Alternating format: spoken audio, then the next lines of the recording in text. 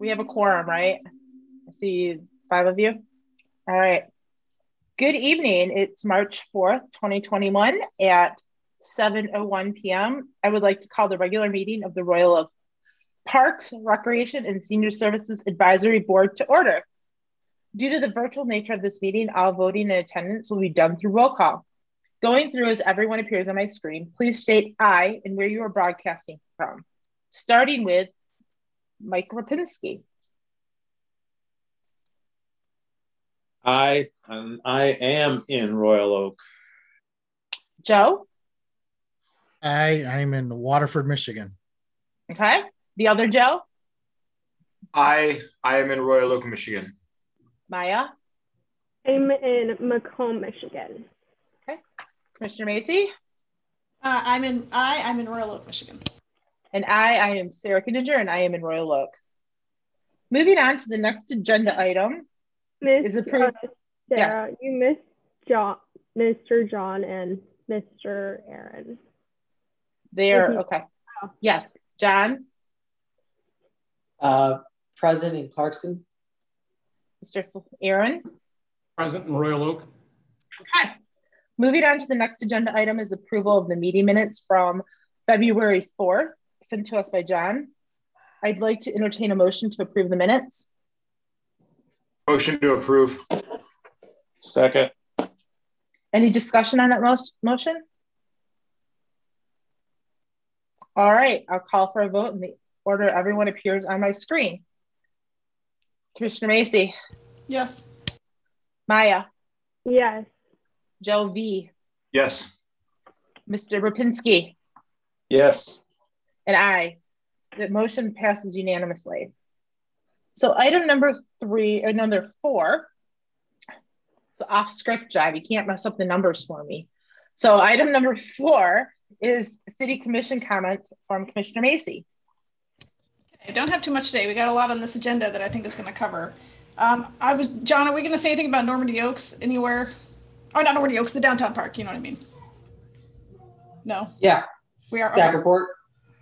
Okay. And then the only other thing I wanted to talk about from City Commission meetings is that we are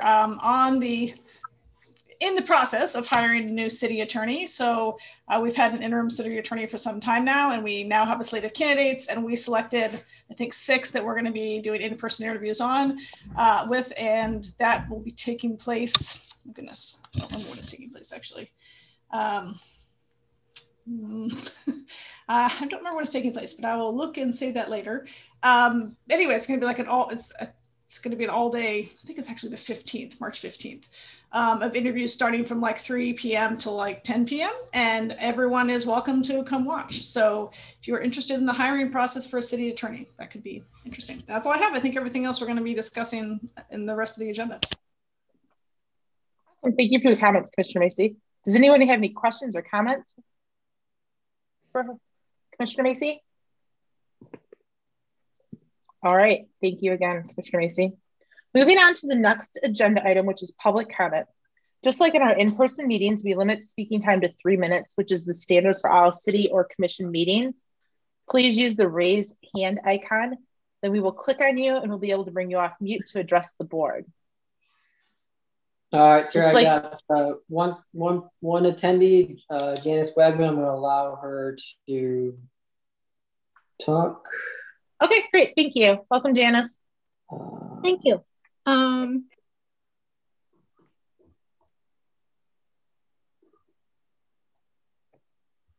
Janice, you are on mute.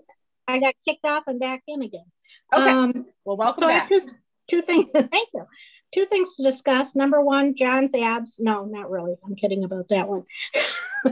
but I just wanted to comment on this quarter's Insight magazine and how thrilled I was with it.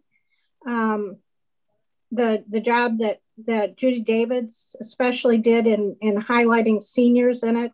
There was a lot of work that went into putting that together. I met with her a couple of times, and I really appreciated that she was reaching out to the community for some input on that also. So bravo, and thanks to the city for your work on highlighting seniors and bringing them to the forefront. That's all. Thank you. Thank you, Janice. Any other public comment, John? That is it. All right, then public comment is closed. Sarah, I cannot locate my copy of the agenda in my emails. John, could you send me a new copy? Yeah, give me a second. Here, I think I have one. I can put it in this chat for you. Beat ya. Hold on. Okay, good. It's only so much I can do. Yeah, Mike, it's in the chat. You see it in the chat, Mike? You can click on it. It should take you there.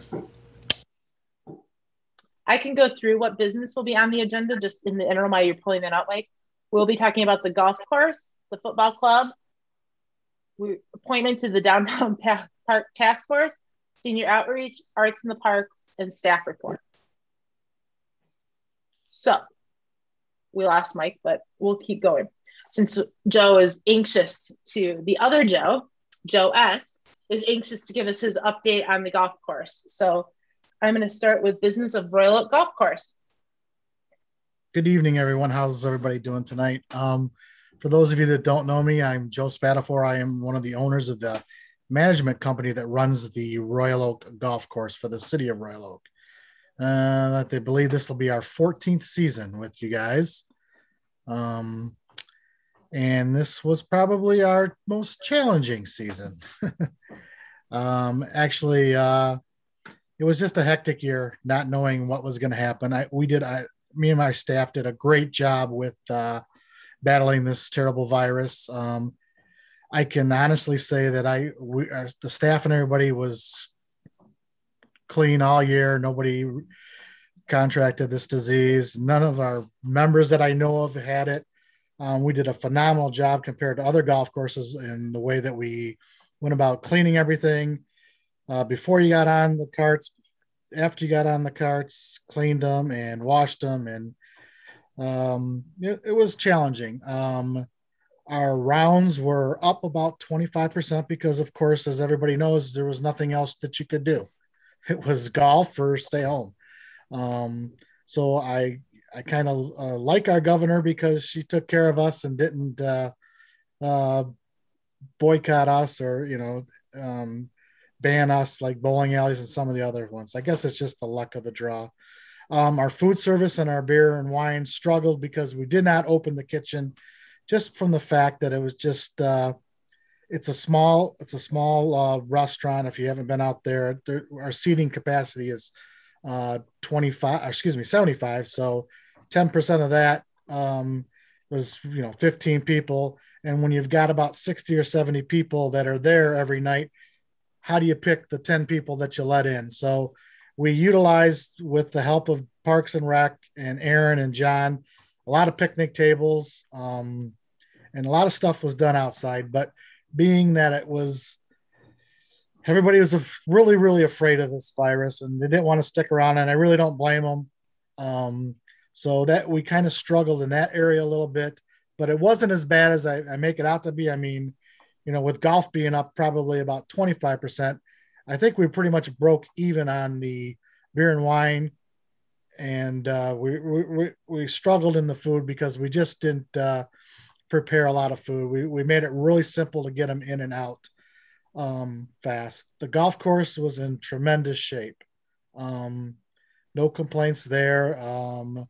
I believe that John probably had no complaints for the golf course anyways, for maybe the first time ever. I know there was a lot of complaints with the netting and the headaches with that, but that was out of either one of our control. So when you tell somebody that you're going to put up netting, they expect it to be put up the day after you tell them, and they don't understand that it's all weather related, it's money related, it's time related. They're coming from Arizona, but the netting is all up, and hopefully those complaints are no longer going to be around. Staff and everybody returned. I have a great staff. I have a lot of seniors. Most of my staff has been with me probably the 13, 14 years that I've been there. A couple of people have come from Stony Creek where I was at before. So I've got a couple guys that have been with me for the 30 years that I've been in this business. We're looking forward to another good year because I have a feeling that people are going to be afraid to go to gyms and, and bars and stuff like that. But with the fact that she's opening up things a little bit more, I think that the food side will be able to benefit from that. We're planning on possibly putting up a tent so that we're going to give them the opportunity to do something outside as well as inside. So just more options, trying to, we have a lot of new golfers. That is one of the other challenges. People that don't know how to play golf are coming out, but if you take the time and explain it to them, it works out really good. We had a few issues, not a whole heck of a lot, but a lot of new golfers, a lot more women golfing, which is great. A lot more just new faces. They want to come in and play 9 holes. They don't want to go someplace and be there for 5 or 6 hours and worry about, being around a bunch of people. So they, Royal Oak we really benefit from that. And I was really happy with the season. So in a nutshell, that's basically it. If you have any questions or anything you'd like to ask me, this is a little different for me. This is my first Zoom meeting, so I usually just put them all off. So I'm usually like to answer questions instead of give you guys the info. So, but I was happy with the season. I know we opened early in March. We had and then we were closed down I believe we were closed down for 2 weeks. She closed it down for a couple of weeks, and then we weren't allowed to use carts for a couple more weeks. I can honestly tell you that having the cart pass increased our revenue $40,000 or $50,000. I mean, it's just money that when we didn't have the cart pass, we didn't. And Mike plays on Mondays. He can tell you. In the years past, I wouldn't have had carts out until late, maybe if I'm lucky by June 1st. This year, March, and then the governor said no carts, so we pulled them in for a couple weeks, and then we let them out again. And I'm out of carts every day. We have people waiting for carts because we're busy, and we're gonna have to probably invest in some new carts. We did invest in some more equipment, a $55,000 rough mower. So that's a big hit for us, and a couple new carts. That's about it. I can't think of anything else that I'm missing. I don't think any complaints had got to the Parks and Rec Board, and I kind of try to put them out before it gets to John. And John, I'll call John and say, hey, look, you're going to get a phone call. This is what happened. And as you know, there's 3 sides to the story: their side, my side, and then whatever side John wants to believe. So that's basically, it was a good season. I was really happy. And, hopefully it won't be as stressful as next year or this year, but hopefully it'll be as busy. Awesome. Thank you, Joe. And for the first Zoom meeting, doing a fantastic job. Thank you. So this is like my 10th Zoom meeting. I didn't even mute myself once. That's pretty good. I know. So you guys might have muted me, but I didn't mute me. We tried, but we couldn't. So this I'm going to pass. This is my second one today. Oh, I've had like 10 today. So you're not even close yet, Mike, but you're getting there. So it looks like Melanie has some questions for you. I do, but does Mike have one too? Well, just I know at the end of last season, Joe, we discussed the cart paths that we did put in. They're a soft stone type of product, and I don't know exactly what you call it, but they were starting to I don't want to say deteriorate, but they were starting to get grooved from the carts being used on them. Is there going to be some extra maintenance required to get those back up to speed? Yeah, we did some dragging of them in the late fall. The problem that we had is that, and this is no fault to John or Aaron, but when Greg was still here, and it was Greg's last year, and some things didn't get done that were supposed to get done. Stockpiling of the slag was supposed to be left. I'm not a big fan of the company that was hired, but they took the slag and it wasn't left with us. We actually have some cracks and stuff that are in the cart path, and John and me met with the gentleman that did it, and we are going to be taking care of those also. I guess engineering said that's basically something that just happens, with cart paths. I kind of maybe disagree with that, but if you're engineering and says that's what happens, and that's what happens. I'm just trying to look out for the best interests of the city, and I think John is too. But yeah, they're most of the rut, they're all smooth now. It's but that stockpile that we really needed, we're going to have to get back in there, and we discussed it with Aaron a little bit. But yeah, they're it's just the fact that we didn't do the asphalt all the way around, and that's just the golf course is a wet golf course. So when you start getting carts that you make them stay on the cart path, you're going to get those ruts. And some areas they're better than others, but we're in good shape right now.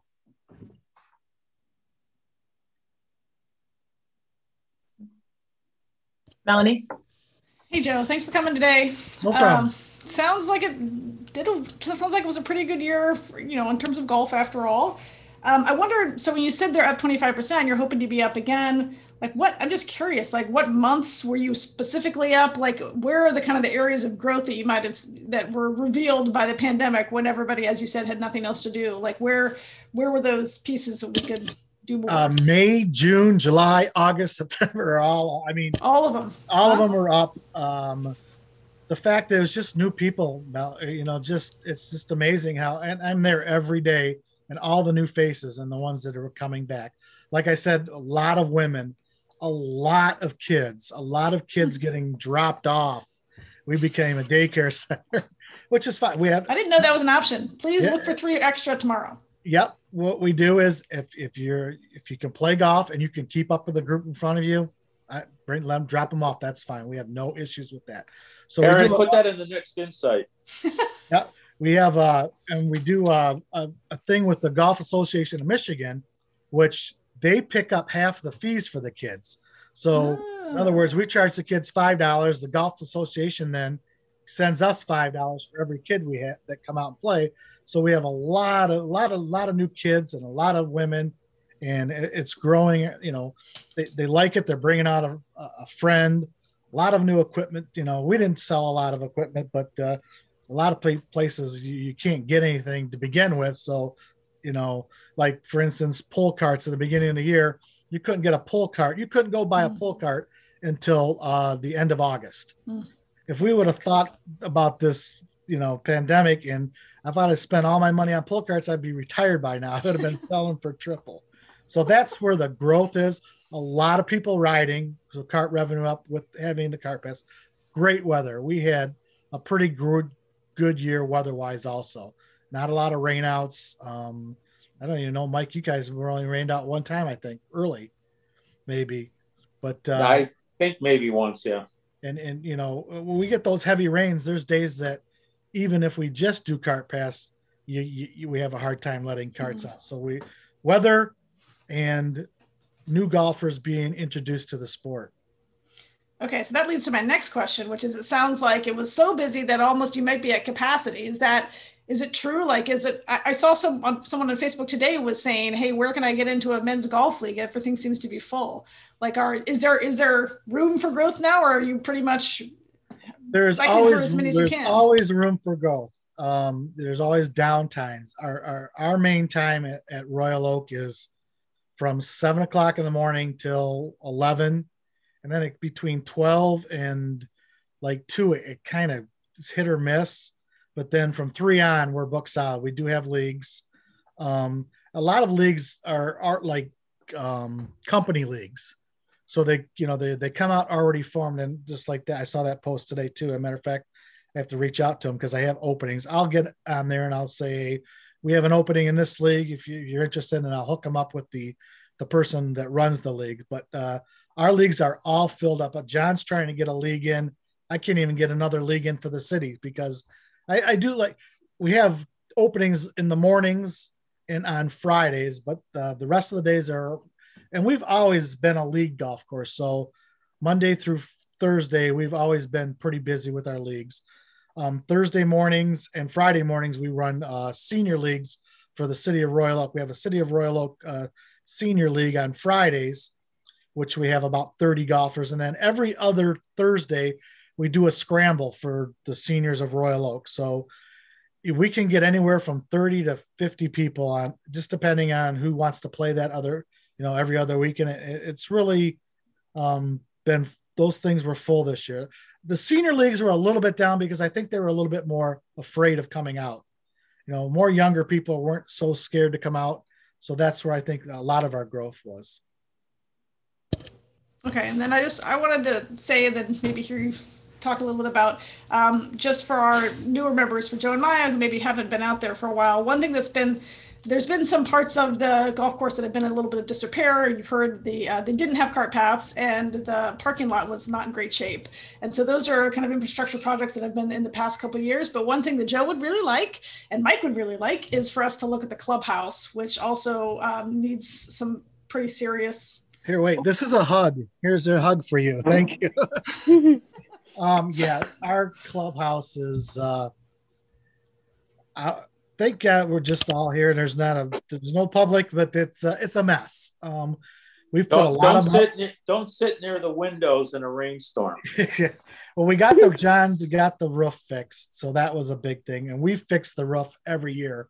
And this year, it was just at the point where I said, John, can you get someone out here that to get it done right? And we did do that. We've talked about putting in a deck. Anybody that would like to come out, please come on out. Our clubhouse. I was going to propose maybe we hold another meeting there. So that's how we all saw it once before, is that right. It was built in 1960. So, it can only be painted and lit up as, so much. It's not we have no storage, so we can't do a lot of outings and stuff because everything we cook, we have to order twice a week, and we don't have any place to store anything. So that's, most places they order, a month ahead of time and they can store stuff. I have to order beer 2 or 3 times a week because I have a closet or my office, and I can't keep beer in my office because it tends to disappear every once in a while. So we don't like to keep it in there, but we even talked about they were talking about maybe doing a new senior center and combining it over there and having it upstairs or what, but Red Oaks, Birmingham, Southfield, everybody around you has put in a new clubhouse or has updated the clubhouse tremendously. Whatever, nothing against the city or anything, but since I've been there, it's our responsibility. John helps us out. You guys helped us out with the roof, and you put in a air conditioner 3 years ago. Other than that, everything that's been done there has been done by us. When we took it over, there was not a table, there was not a chair, there was no kitchen. Everything we brought in at our own expense. And we fixed it up. It was a mess, and it's just, it's still not what we'd like to see, but I understand those things cost money, and but we'll do the best we can. I mean, so if you put up a tent, where would you put it? You know where they put the tent for the Christmas Classic? Yeah, down there next to the first tee. Right there. Or I'm afraid to put it next to the 9th because of the golf balls coming over. So we would probably put it, unless we put it where you guys usually sit, put one there and then have sides on it. But then that kind of defeats the purpose when it's hot out. So, we talked about and I gave John some plans. I don't know if it's where it's at, but a deck. I had a couple prices for decking that, back there, a deck would be just awesome. Well, we talked about that. A deck would be ideal, but if not, short of a deck, just leveling that area outside that side door, and then just doing some type of wood chip or 5-bar or some type of cover on that, but level it instead of being on an angle. Right. After my second beer, I start rolling down the hill. And that's the big question. That's one question that I get asked every week, is the fact that, and I kind of deferred it from you guys because people say they're going to go to the city council and this and that, but they, my golfers never do. Where is the rest of the money? We were promised $760,000 and we only put in $300,000 a cart pass. And I said, well, I tell them it's the city's money. They can do whatever they want with it. It's, it's not sitting in a bank account somewhere. I don't know. But I'm shocked that you guys don't. And I think that being that everybody's on Zoom and stuff like that, they're not going to the city council meetings. So you're not getting that group of people but once it opens up, I think that, that was one of the big questions that I get asked all the time. And I kind of just tell them it's in the works. Yes, Joe. All right, I had to unmute myself. Not much of a golfer. I am a beer drinker, though, so I will be there as much as I can this summer. My son got a set of golf clubs for Christmas, and he's looking to get out and hit the links this summer, and I'd love to take him. Just curious, what do you guys charge for a round of golf, and how does that compare to some of the local courses in the area? Well, like I told you, you go on the Golf Association of Michigan, sign him up as long as he's under 17. When he comes out to play golf, it'll cost him $5. If you go someplace else like Red Oaks, I believe is 12. Don't hold me to it. I know Rackham they don't have a really good junior thing. I believe they're like 17. You can't even go to Birmingham because if you don't live in the city, you can't get in there. And then Mike will tell you, I'm a big fan of having kids out there. We've done the junior golf program for years. I've got hundreds of golf clubs up in my cart barn that people donate to us all the time. When I see kids come out that don't have anything nice, I pull them to this. I say, come here. First off, of course, I ask their parents, and here's a couple clubs. And it's just great to see their look on their face when they're getting something that's better than what they have. So basically, yeah, it's $5. Like I said, go on the Golf Association of Michigan and sign them up, and they'll get a card. And they even like it because they feel like they have their first credit card. They come out, they hand us the card, and we run it through.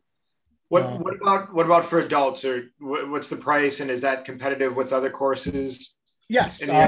Now we're a little different than other places. We have what we call being that it's a Royal Oak golf course. When we took it over, we came up with, they were doing it a little bit before us, but we have a membership for the golf course, which if you join the golf course, you save $5 on every round you play. If you're a resident of Royal Oak, that membership fee is cheaper. So I believe to join the golf course, it's $40 if you live in Royal Oak.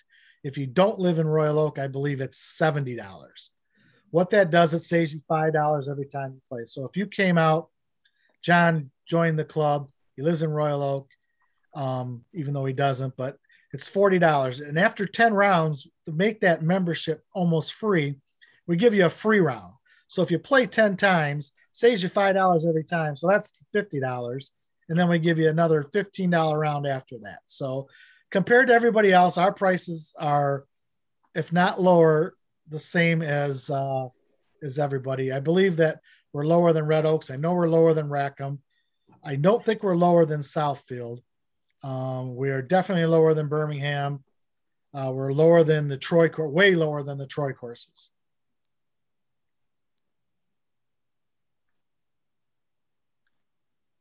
Any other questions for Joe? All right. Well, I want to thank you for coming for the update, and congratulations on such a successful first Zoom call. Yeah, thank you. This is easy. Yeah. Like I said, please get my cell phone from John or even Mike. If you want to come out and take a look, I'll give you a tour. If you just want to come out and have a beer, please come out. I don't get a lot of commissioners. I don't get a lot of Parks and Rec. And I know you guys are busy, but my doors are always open for you to come out, take a look, and sit around and just watch how we do things, because I think you will be impressed. Of course, you'll come out now and someone will go crazy, but hopefully not. Yep. It's all about Joe's door is always open, but he might be out on the lawnmower out cutting the fairways. If you know I'm having a bad day, I'm out mowing because nobody can bother me when I'm out. So that's my place to hide. Thank you very much. You guys have a great evening. Thank you for the open invitation. Yes. Take care. Take care. Have a great night. Yep. Mike, you should take us out there and teach us how to golf. Right? That would be the blind leading the blind. Instead, we might need more nets if I get out there. I'll tell you that. Yeah, exactly. All right. Moving on to the Royal Oak Football Club. Is this like real football or is this soccer? This is soccer. So Sarah, yeah. This is soccer. I made a mistake. The person representative from the soccer club is actually going to make next meetings. I thought they were going to be on. So. Sorry. I did not realize that. I apologize, everyone. No problem. I think we can skip the appointment to the Downtown Park Task Force as well, since I specifically stepped down to allow someone else on that's not on this call. So we'll table that till next time. Do we need someone for the meeting, John? Is there any meetings coming up that we need people? For the Downtown Park Task Force? No. Okay. Well, then let's table that one as well. I guess I should have read the agenda and asked if we wanted to vote on moving some stuff around, but here we are. All right. Moving right along in my loose Robert's rules of meeting following. Senior outreach. Yeah, this is turn us over to Commissioner Macy. She got a lot of good stuff to talk about. Actually, awesome. I'm just passing on what Judy Davids did. So John, should we screen share it? Do you have what Judy sent, or could I screen share it? I'm gonna see if I can maybe make you a host here. Okay. So as we heard in public comment, the Insight magazine is already out in mailboxes, and you should be able to share now. Oh, great! Oh, look, there it is. Wait. Okay, can we see? Yeah. Okay. So it's out in mailboxes, and there's some improvements and some additional senior focus.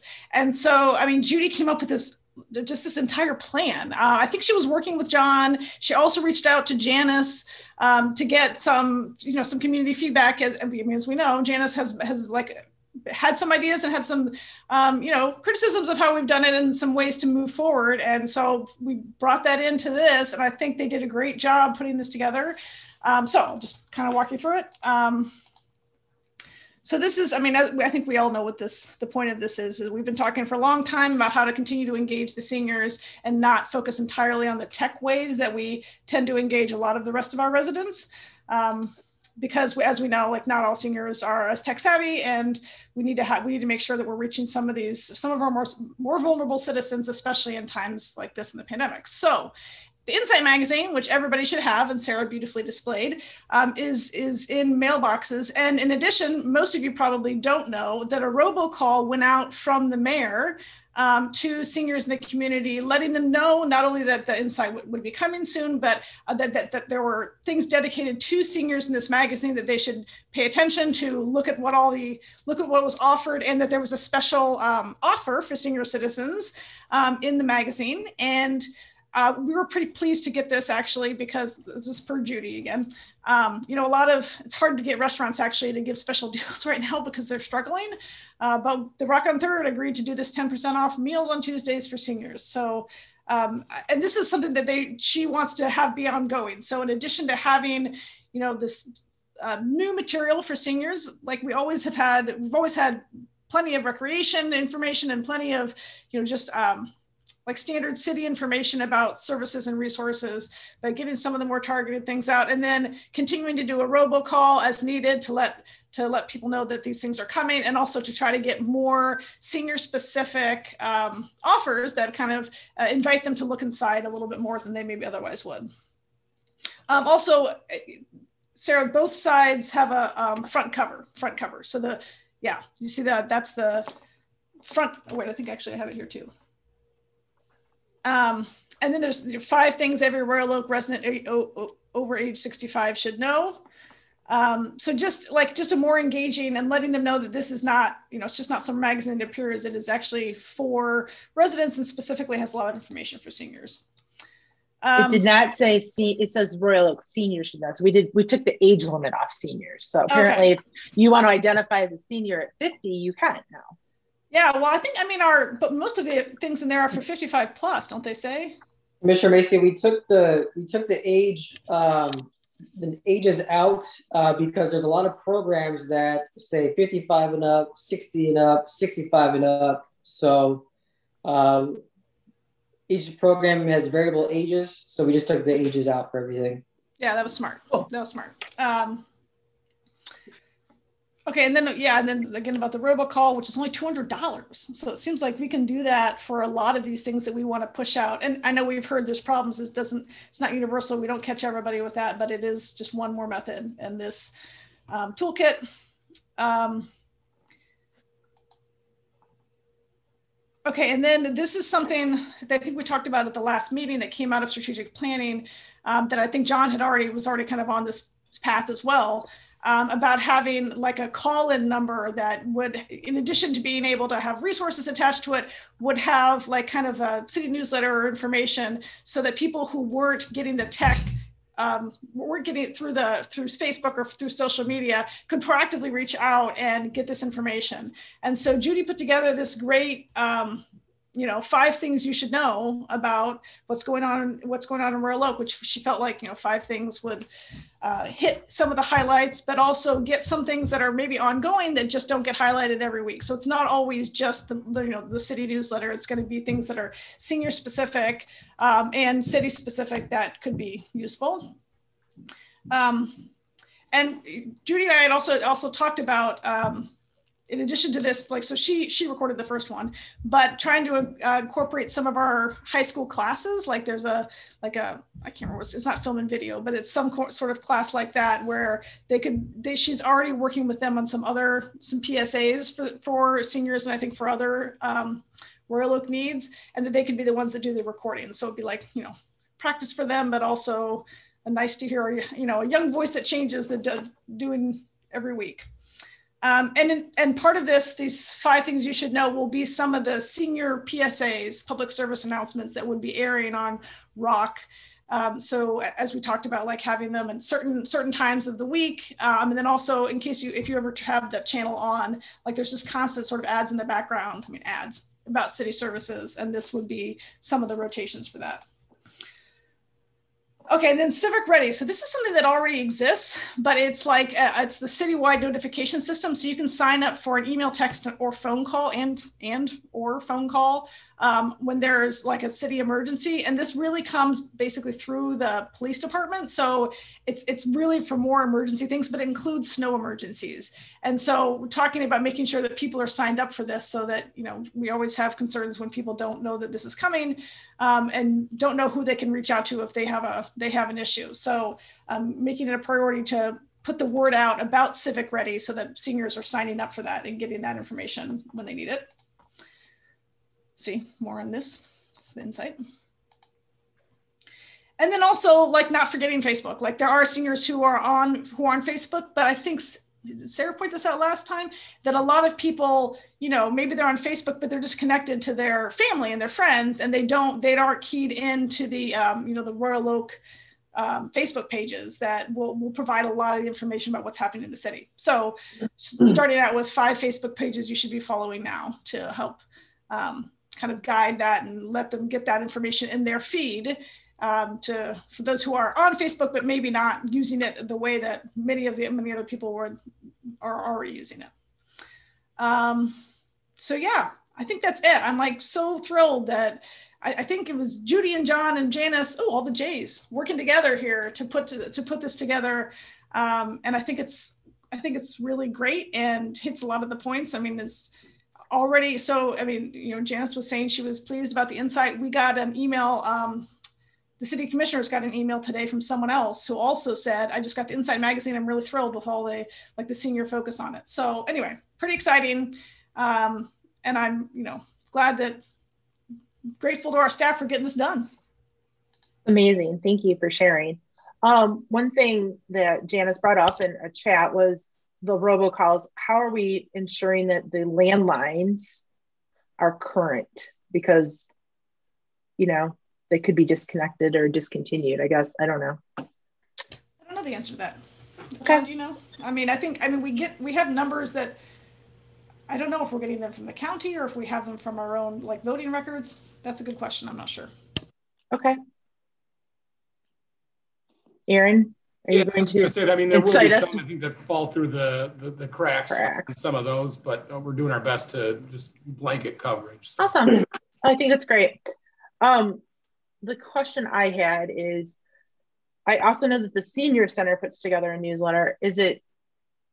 Are we going to try to push them towards the Insight so there's a one-stop shop, or are we going to continue with the two newsletters because they have different information? The senior newsletter comes out pretty much every month.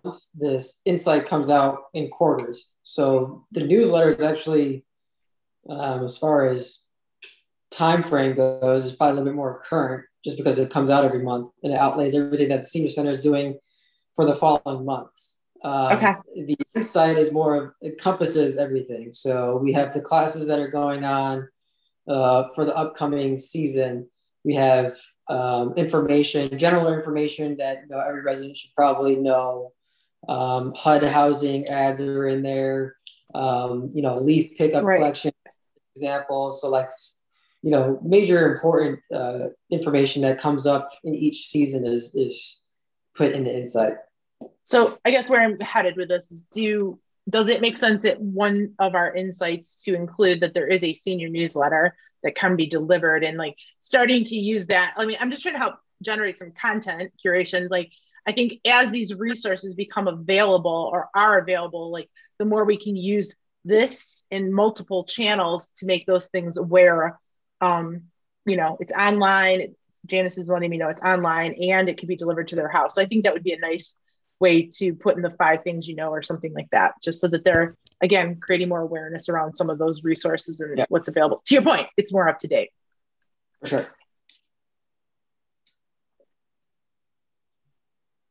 I like that idea about having like we have the 5 things phone call, but also the 5 things in the Insight. And I think that's a great thing to throw in there. Like, did you know there's a senior newsletter that comes out monthly, can be accessed online, or you can call here to have it delivered to your house.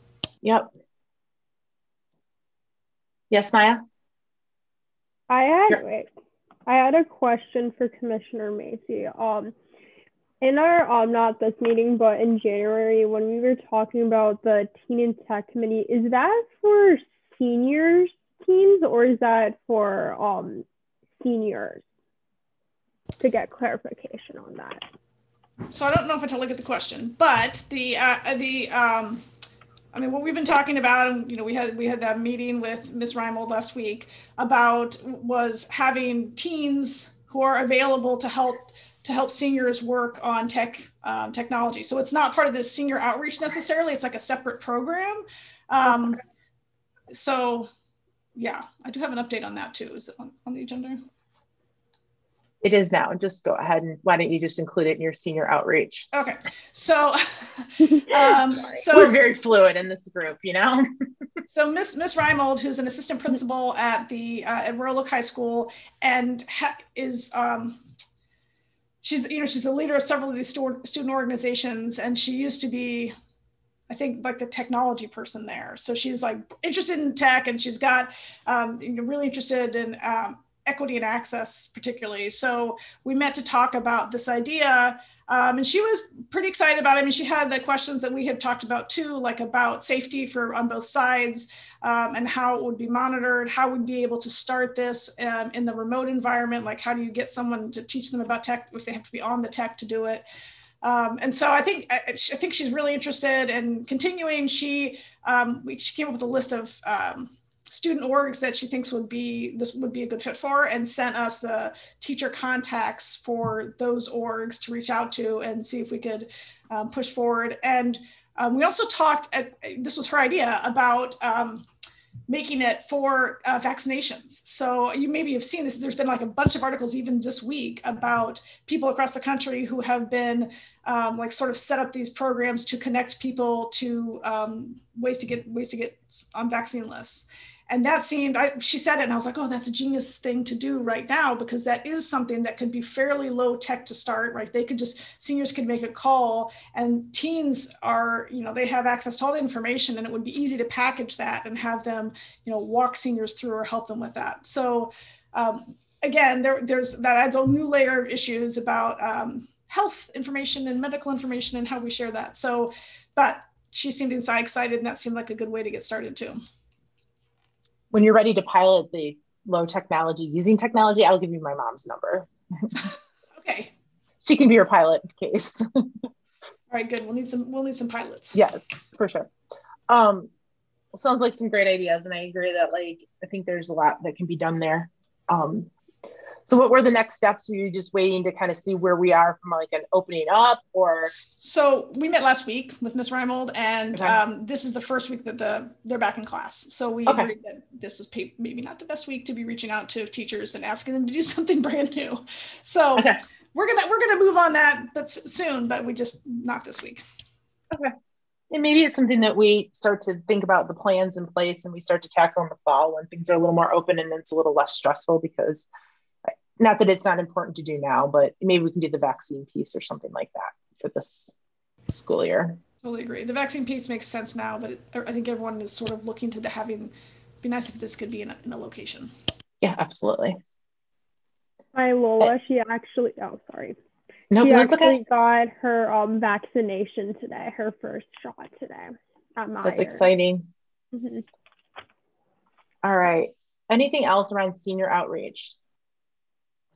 I guess one more thing. So this is again sort of outside of the city, but remember we had talked about this reaching out to and connecting to seniors just to check-ins. Mm-hmm. And there was someone, so we're still continuing to work with this woman, and we both talked to some outside people who are trying to gather ideas, and she's working on coming up with a name. She started out with Heart to Heart, which I think is nice, but anyway, throwing it out there for anybody else to have ideas, because there's quite a few Heart to Hearts out there, so we're seeing if we can brainstorm off of that. But I don't think that's going to be, because of all the complications with doing that, I think that's going to be like a nonprofit separate from this, but just an update for the board. Awesome, thank you. Any other senior related, we'll just make this our senior section of the meeting. Any other senior related items? John, I promise I will figure out how to vote and do all the right stuff with the agenda for next time. Tim didn't do that in the meeting I watched. So I'm learning. All right, art in the parks. So in previous board meetings, there's been discussion about arts in the park. Mm-hmm. I know for one, the department will be running a art contest for our art fair. Oh, cool. For students. And then I believe there is a work in progress art contest with the Commission of the Arts. So we weren't sure, John, if these contests were combined or not. So we weren't sure, but we did meet and talk about this. Yeah, Sarah, you want to talk? No, I do not want to talk. Joe? I'm good. I think what we need to figure out is, I don't think we should have multiple contests. So maybe there's some opportunity to collaborate and work together on these things. I don't know if it's a one or nothing, all or nothing kind of thing. Yeah, I think there is room for that. I think for these particular plans that are sort of hatching out, I think it's okay to have 2 art contests. The more the merrier, as I see it. But to your point, Sarah, for sure, I think they're not just in this situation, but with other boards and various groups, that collaboration is something just across the board we should really push for. Agreed. Okay. The one thing I would say is that the contest that I'm running, it's for my art fair. It's for the Recreation Department's art fair. I know the Commission of Arts does a lot of things for the city, and they put on other events. So, it's kind of to Aaron's point. There's a lot of ways we can kind of have something similar going on, but different entities put on it. So I guess, John, a question I would have would be, if you're running an art fair, or if you're running an art contest for an art fair, who are the potential applicants for your contest, and what is there a theme of what your contest is about? Because I know we were kind of specifically discussing something that would be showcasing the parks, right? Like we had a very specific focus of, you know, using students within the city of Royal Oak to showcase the parks. So I guess we just want to make sure that like our contests weren't too similar, right? Yeah, so I mean, my art contest and would essentially be open for elementary school, middle school, and high school students, and they would be essentially three-tiered. So there would be a winner from elementary school, there'd be a winner from middle school, and there'd be a winner from high school. They would have the opportunity to display their artwork at our art fair in July. Okay. And I'm actually working with our arts council because they usually send out scholarships at the end of the year to high school students. But I'm working to see maybe we can, you know, instead of doing it that, we'll put some money as a cash prize for those winners for this art fair. And it just kind of gets, you know, this art fair that the recreation department has put on for 50 years. So it kind of just, it's a way for them to showcase and kind of get involved in the recreation department, get involved in the art fair, and kind of just see, you know, what their peers are doing as well. Well, it sounds different, right? Like I think that's like art for art, and we're talking about like a centennial, you know, these are our parks, let's celebrate them. And instead of being at the art fair at the end, there'll be like a showcase in a park. So, right? Isn't that what we were talking about? Yeah, So we talked about different. potentially setting something up at Normandy Oaks and really using that as kind of the highlight of it. So I think what the three of us who talked about it, need to go back and do is probably put some different parameters around the type of art and kind of what our submissions might look like. And maybe we make it a little more, like we said, more focused on the park piece of it versus you know what I'm saying? Sarah, I did some inquiries both with the Chamber of Commerce and with Jason Gittinger, who's, I don't know if he's still chair of the Commission for the Arts. He was in the past. The Chamber was not interested. We are doing, you know, because it's not just the 100th anniversary of the city, it's 100th anniversary of the Chamber. And their Chamber's doing its own thing. There was no interest in doing anything specifically for the parks. I kind of brought that up at the last Chamber board meeting.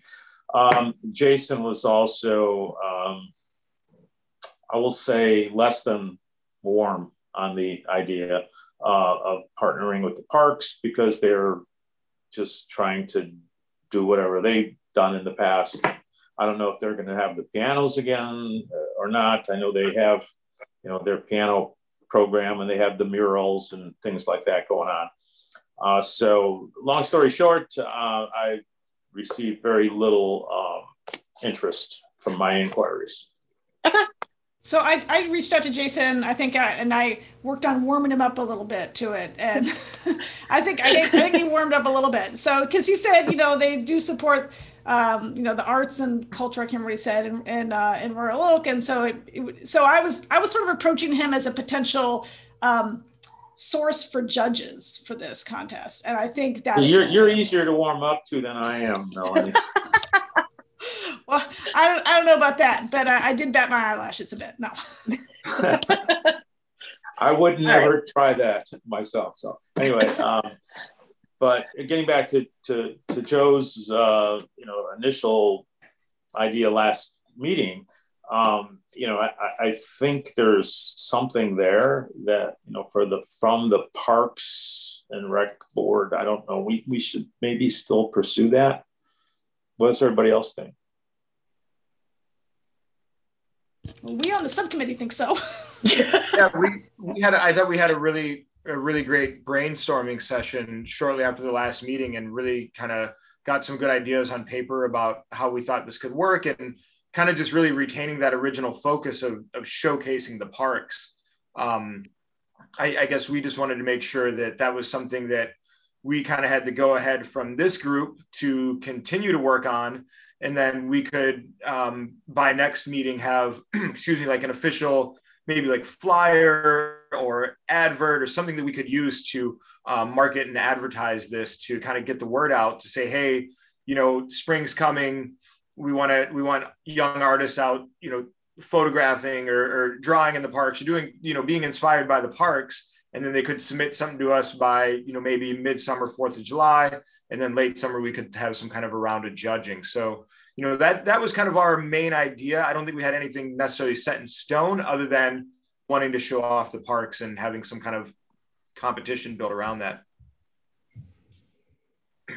So I'll just add, no, I think, I guess to the question, is this something you guys should keep working on? I mean, I would encourage that, yes. As I said before, the more the merrier for this sort of thing.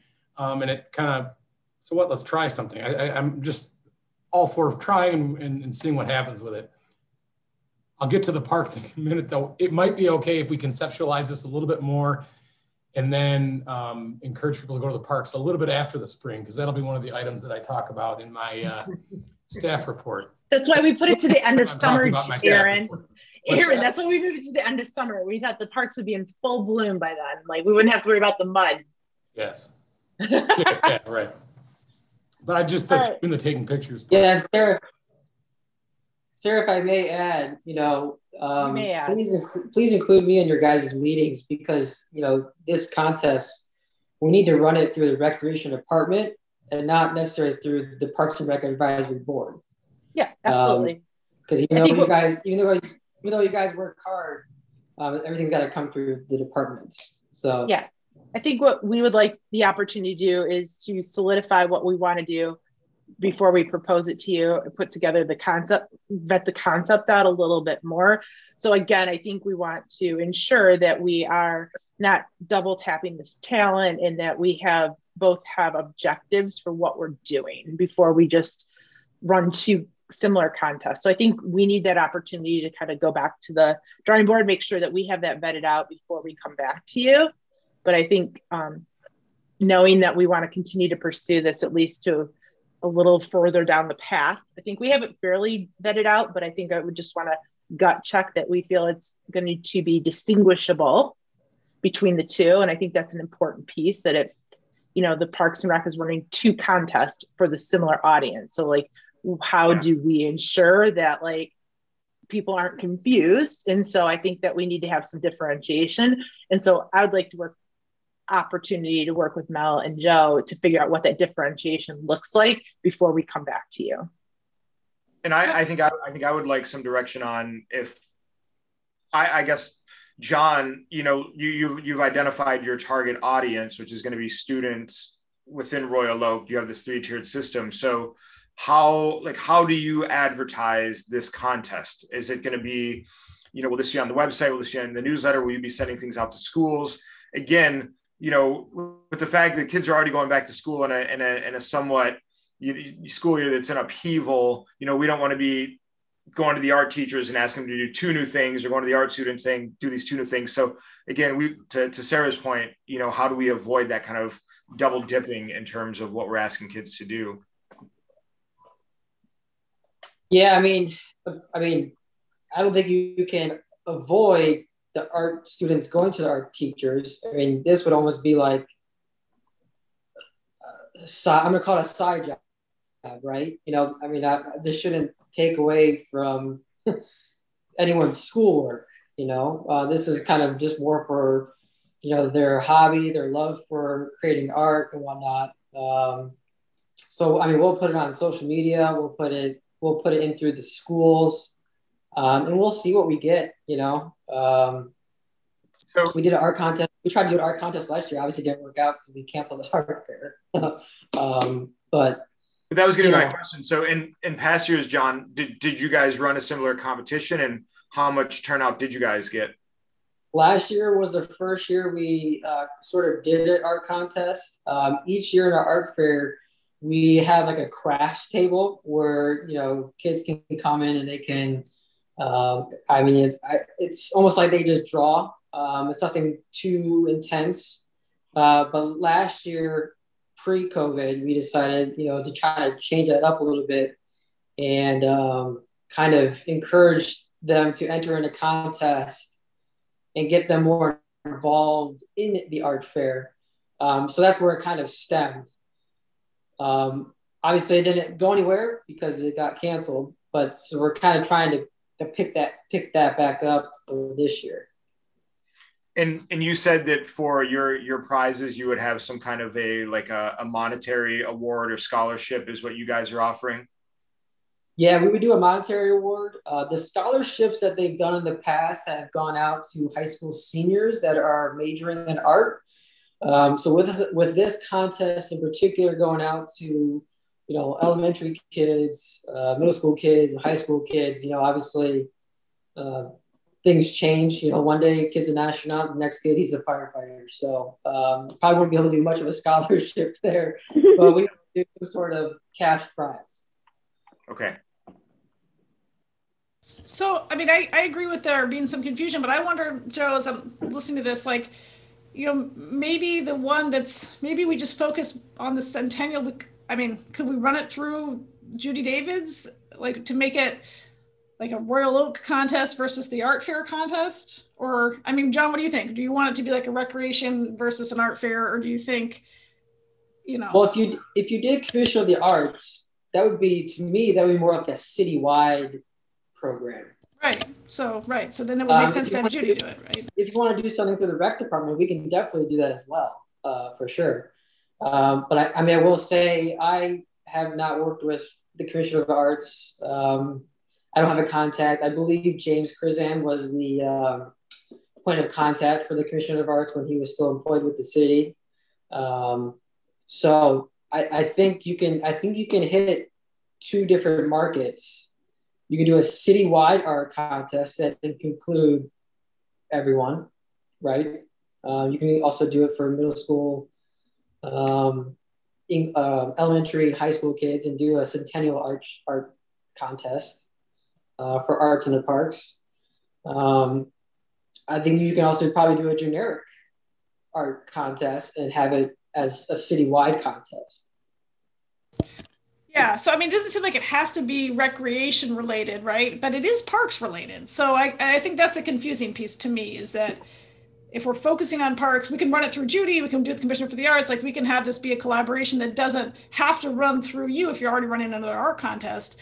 But we were hoping to showcase it at a park, and it's going to be highlighting our park. So,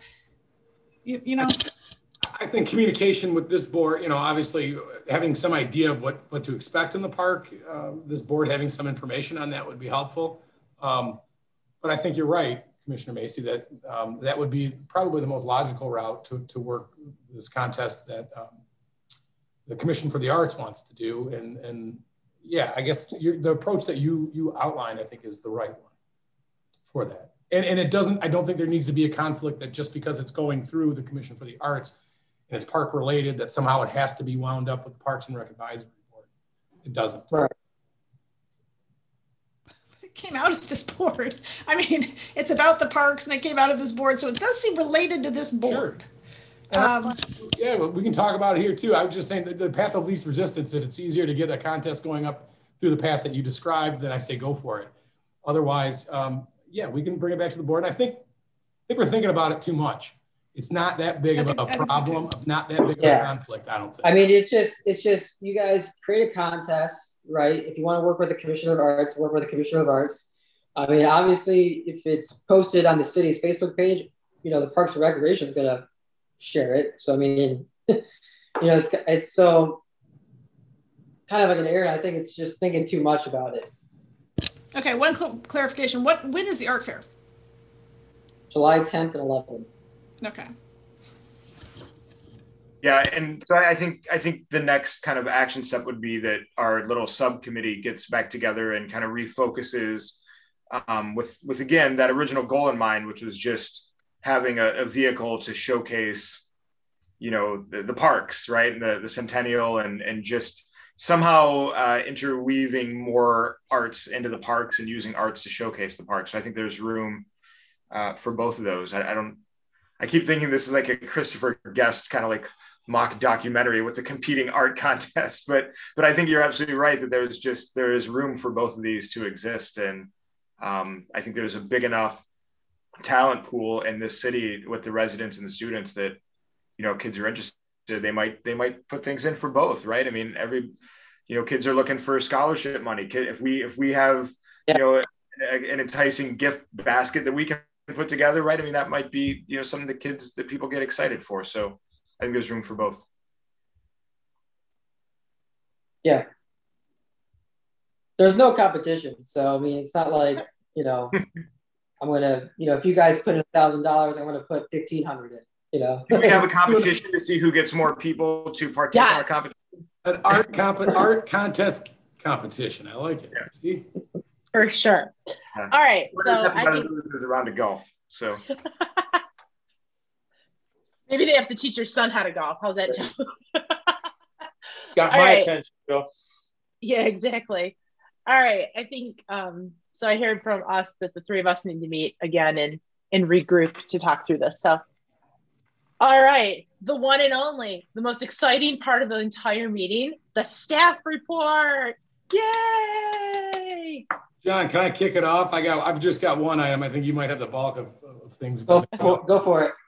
All right.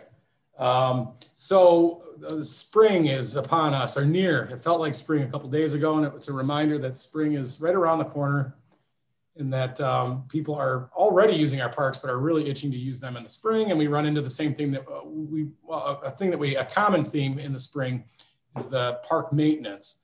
I want to say that, looking back at last year, it was a really good year for us. The parks looked pretty good early in the spring. There were some issues later on, but overall, we had really cooperative weather. The precipitation totals and frequency were just on our side. We were really fortunate, considering as well that we didn't have any seasonal laborer to help.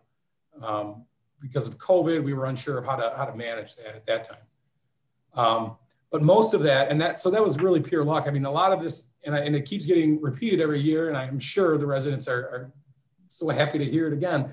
But the real determining factor in all of this, 95% of this is the weather, because it's not just how much it rains, but how frequently, when. Did the storms bring with it winds and damage and debris? That all affects just our cycle of how we do it, but also whether or not we can even access a park. So there's a lot of things that we can't control with that. The vast majority of it we can, but there's a few things that we can control, and we've been talking about that with staff over the winter. And so we can control our methods, how we do it, and there's been talk in the past about equipment. Can't you use lighter equipment? You see these contractors on smaller mowers whipping through parks. We have those as well, outfitted with the special tires, and they don't work. I mean, when you have wet ground, it's wet ground. Any tire, your foot's going to imprint in it, let alone any kind of tractor or mower. So that's, not really a solution. I mean, there are some tech things that we can look at, but overall, that's not the biggie. I took some notes here. Yeah. Aaron, maybe you should really try charming Mother Nature. I mean, you're a very charming individual. So maybe you should just work that charm that Aaron puts on my Mother Nature to see if you can really wrangle the weather in for us. I'll do what I can. One of the things that gets cut up all the time too is this, can you just add dirt, add some earth to it, do some grading? Yes, that's possible. Actually, there's an area that we're thinking, and I can't think of the park's name. I want to say Exchange Park. The Mark Twain Dog Park?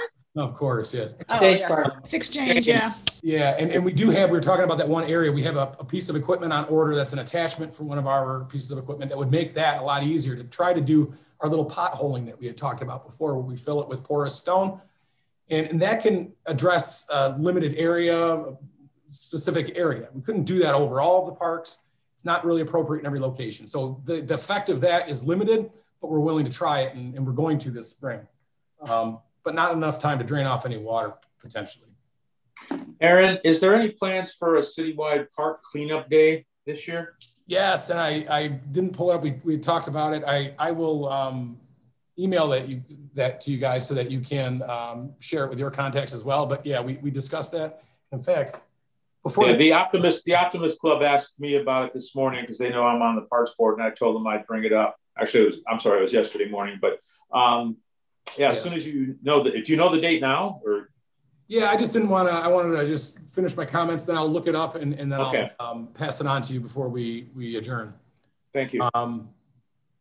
So landscape repair isn't always it. We can control kind of we've been talking with staff. We're just going to be flexible. And I've been trying to give pep talks about that to say, you know, we get really comfortable doing things in our prescribed way. And a lot of times that was derived from years of experience, and it really works under most circumstances. But we have to learn to become comfortable moving outside of that norm and taking opportunity where it's available. So for example, let's say we have it set that we would normally cut all of these parks in a given sequence, and we get through most of the day, and we're not going to get that third park done, just the way it worked out. Rather than saying, let's do a different task that's not related to that. They could move to another smaller park that maybe they can finish in the course of the day. And these are just simple things that we're encouraging staff to think about. And so we're prepared to be flexible. And then also I'm trying to encourage everybody to try things that might fail, to not be scared of failing it, because we've been doing the same thing for a long time and it works. And I promise them I'm not going to be upset with anybody if we try to be innovative and maybe we fall on our face, but we tried and we know it doesn't work. So we're going to do that, but it's really here again, dependent on exactly how this weather comes. So we're going to be trying to be flexible minute to minute this spring. And hopefully we can do well. Lastly, our staff is the one thing we can control. And so the biggest thing is last year, even once we did put advertisements out for seasonals, it was a difficult time getting seasonal labor. Even years prior to that, prior to COVID, it was increasingly difficult to get good help during the summertime. I recognize that it's a pay thing largely. So I've offered a substantial raise to folks to come on board this year. And that posting will either be up tomorrow or Monday. It'll be echoed on our Facebook pages and things. But if you know good 17 years or older folks that want to— I do it? Yes, but we don't cut the dog park very much, Sarah. Oh, I know. Trust me. So yeah, there's that. And so hopefully that will encourage people to come and we can build up our team really well. And we'll see where that takes us. So in terms of what's our plan for the spring, that's it. We'll see how it goes. Awesome. And that's all I had for my comments. I know that was the issue every spring. John, do you have anything else? Yeah. So a couple items. At the downtown park, we'll be going to commission on Monday, March 8th for a recommendation to the city commission on approval of, I guess, the final design and available funding options to fund the whole park project, whether it be in phase 1 or phase 2 or a total park project completion. So be on the lookout for that Monday. And so with the recent news of the governor lifting or loosening some restrictions to 50% capacity for indoor rec facilities and whatnot, up to 300 people, we are continuing our slow reopening. So we are going to be offering more classes for the spring, providing that people sign up and the numbers are good for them to run. And we are also starting to open up our indoor pickleball for the time being. What we do is a set time. Usually they are all on a walk-in basis, but we're still not doing any walk-ins, but at least these pickleballers can register for a time and they can play pickleball Monday through Wednesday until the weather warms up outside and we get them outside. So that's some good news. And then hopefully in April, we will be able to open up our facilities so keeping in theme with the slow openings, we're just going to, step by step, we're going to do, add new things, see how they go, and then add additional new items to our list.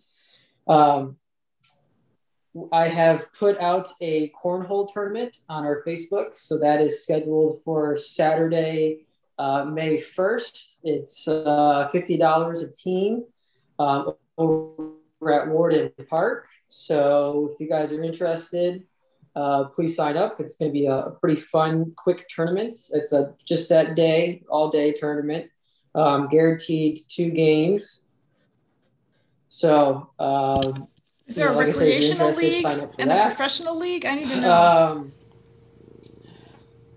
Is there a drinking league and a non-drinking league? Well, there may be a special event permit for that particular event, so we'll have to see where that goes. And then the Leprechauns should be breaking ground here relatively shortly. The field needs to be dry, and besides today, we've had some pretty decent weather, so the fields are starting to get drier, at least out there. So they should be breaking ground here the next week or so, getting ready for the season. On June 5th is going to be the opening day, so mark that in your calendars for them. If you actually follow their Facebook page, they already have tickets available for sale. So look out for that. Insight went out, so classes, and I think that's all I got. Yeah, just to jump in real quick, I'm sorry, to Mike's question though, the volunteer park cleanup is scheduled for Saturday and Sunday, the April 24th and 25th. So that's perfect. That's the weekend before the cornhole tournament, and hopefully we get somebody to pick up Warden, and it'll look in really good shape for the tournament, right? Yeah, that's it. Always thinking, Aaron, always thinking. See, I'm just... The optimists will take care of their park. I just don't know what day they're going to do it, but they'll take care of it. Cool. Yeah, we'll have more coming out on that. That'll be on the social media channels and things.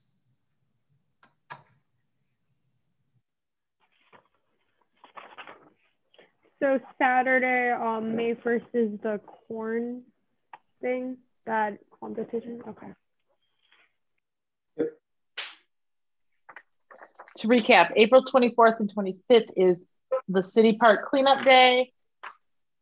May 1st is the Cornhole Tournament, and June 5th is opening day with the Leprechauns. Correct. See, I do listen occasionally. All right. Any other questions for John or Aaron? Although I'm kind of jealous of Aaron's chair in his office. It's pretty sweet. Thank you. You're welcome. Okay. All right. Moving on then to items not on the agenda. I have a list, but I'm going to offer it up. Mike, do you have anything? No, I got my one question answered. Okay, perfect. Joe, do you have anything? Maya, do you have anything that was not on the agenda? No, it was already answered. Okay. Commissioner Macy. I can't believe I seen that. No, nothing. I sent my agenda items in early this time. I'm going to have to get there. All right. I had a couple things that I wanted to ask about. The B's and the D's reached out to me about getting bees. So they're getting ready to order bees. So I wanted to see where we are with that. I had reached out to a gentleman I think it was September of last year, who was looking to relocate some bees. And I think he was kind of taken by surprise of how quick we were ready to move on it. So he didn't have any bees to relocate. So I think that's good. We can put them maybe at Normandy Oaks and the Oak Savannah. Yeah, that'd be a good spot, or even the Arboretum, maybe. Yeah, I'm thinking the Arboretum. And as I understand, John, it's not expected that the bees from the gentleman that's breeding them, or whatever you call it, I don't think those would be available at all this season. I don't think. So it might be another following year, in which this bees and the D's thing would be something we'd be interested in, and we would take more information on it. Okay, I will get you more information. Can I ask follow-up, Sarah? Absolutely. So I think we had talked about making this like dedicated to Stephanie, right? So yeah. Are we thinking about a fundraiser for that? Yeah, do that. I think, well, I'm sorry, Sarah, go ahead. Well, I do know that the Bryans, B's and the D, sorry, I'll refer to them by their official name, not my friend's name. Bees in the Day. They were going to have them painted, I think, in her honor. So like they were talking about getting the boxes painted. I think we can talk to them more specifically about that. So they were good friends with her as well. So they wanted to do something in her honor. I don't know about the costs. I think it's a couple $1,000. So we can talk through that. Aaron. Yeah, I think you sort of answered it, but if that's the cost, even preliminary cost, now would be the time, because if we did want to include that, we're preparing budgets right now. I will confirm the cost. I think it's like 20, I think it's under 2,500. Yeah. But I will get them to, I will dig out their email and get it to you, Aaron, of their initial costs to put in a couple hives. Cool, thank you. Yeah, no problem. All right, I lost my other stuff. Oh, I have been watching social media and there's been a lot of talk on off-leash dog parks. So I wanted to have a conversation of like, I understand that Mark Twain is off-leash for a lot of reasons, but like there seems to be a perception out there that there are other off-leash dog parks. And so I guess I want to talk through like, is that the case?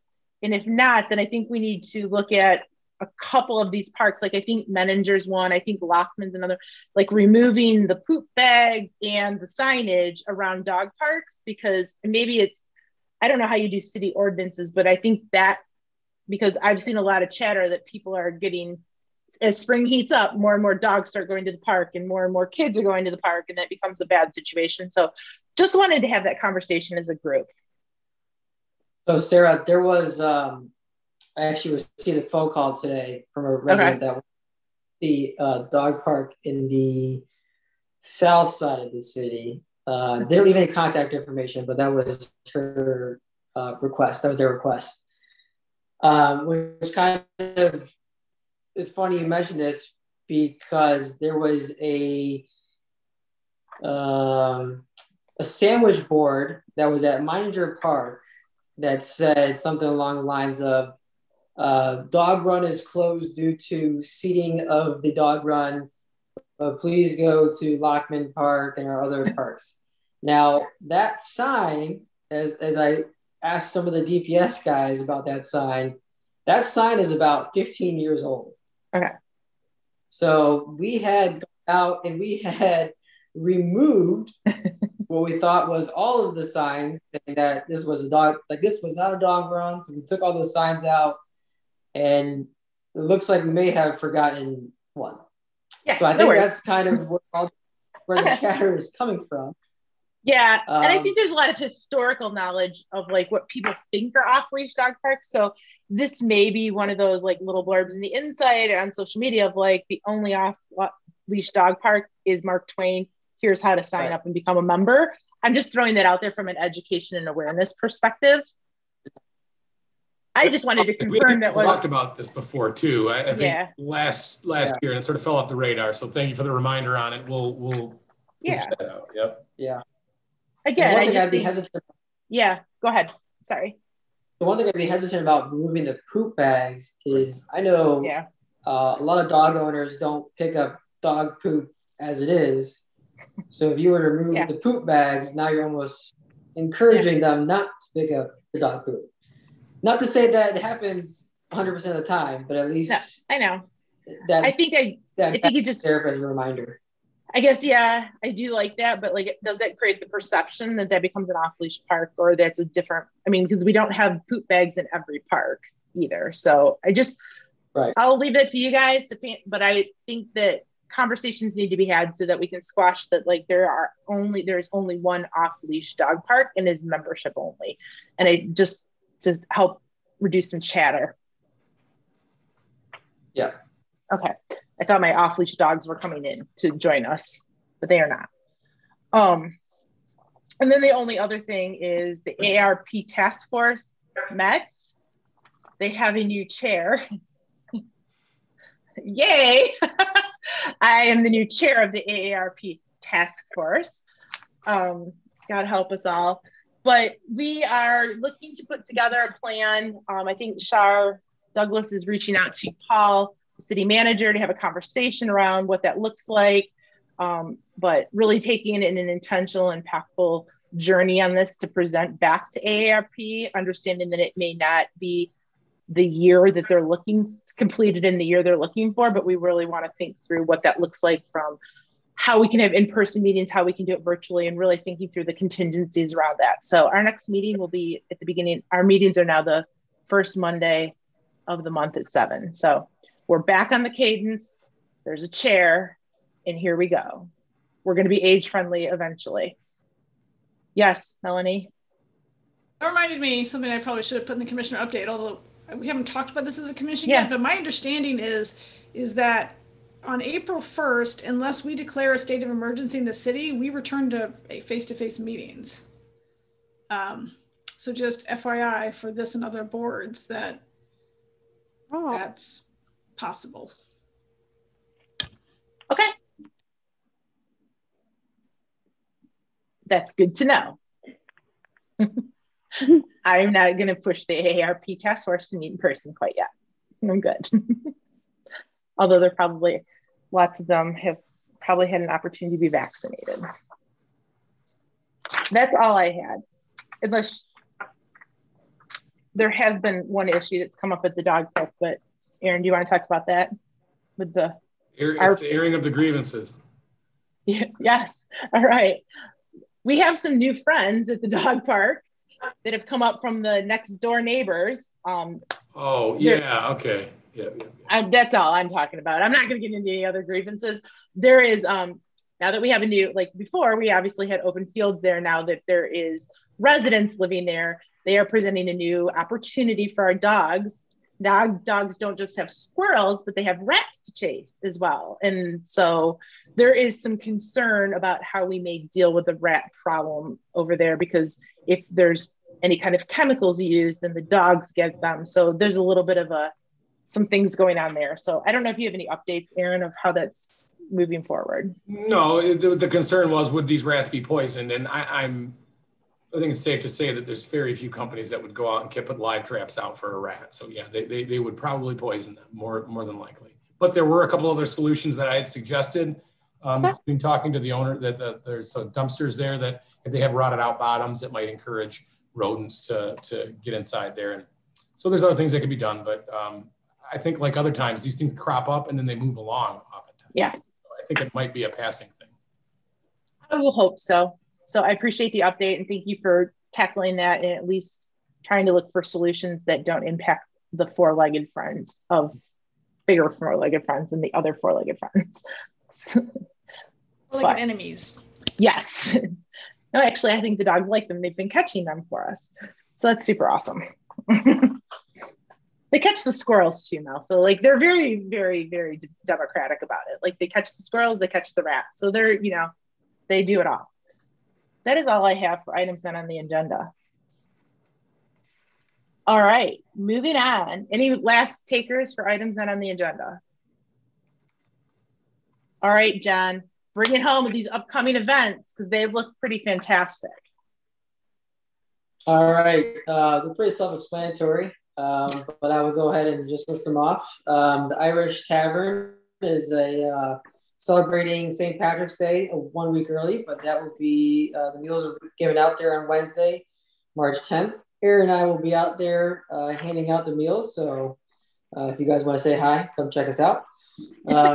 The Motor City Pasting Pop-Up Meal is on Wednesday, the 24th. That is a food truck that will be at the Senior Center parking lot, just doing a little pop-up meal for everyone.